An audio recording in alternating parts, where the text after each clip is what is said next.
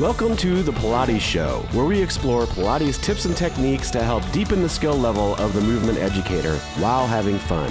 Hi, Jen and Alice here, and today we're going to be looking at shoulder girdle, upper core engagement to really help the spinal articulation and the core engagement. Really, really good stuff. So first, we're going to go with sort of a traditional way that we hold the magic circle when we do these types of things that doesn't quite get to the issue. So this is an okay way, but in my mind, not the best for relating the upper and the lower core in the ab curl sequence. So let's do this first. So she's just going to squeeze the heels of the hands into the circle.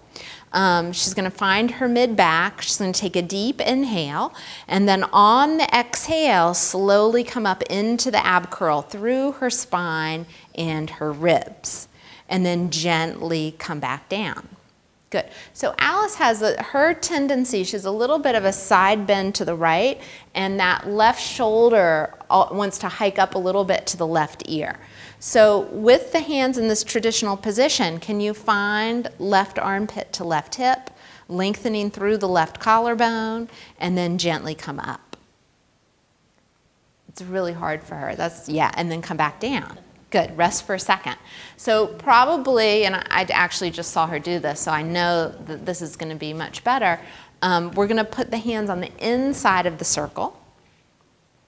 Good. This is going to talk more to abducting her shoulder blades away from her spine. It's already, yeah, really nice long collarbone, especially on this left side, and the ability for her to really engage her left mid-back. So take a deep inhale, and then keep thinking left mid-back, exhale, and curling, much better. Yes, and keep working through that arm. Yeah, it gives her a lot of power. And then slowly back down. Excellent. So I'm looking at some sling systems now too that are coming to light. And so I want the gripping to go away here and the sitting bone to stay nice and wide. And I'm going to give her a little bit of pressure into that femur. And exhale and keep doing what you're doing with that left arm. Great. And then gently back down. Nice, good, you got it here. Do one more. I know, you're getting tired. So even more push out here. Yep.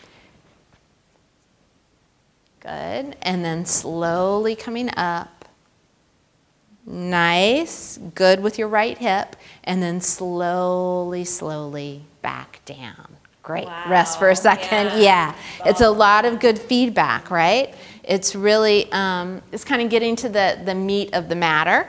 And then from there, more modification with the knees bent and the feet on the floor.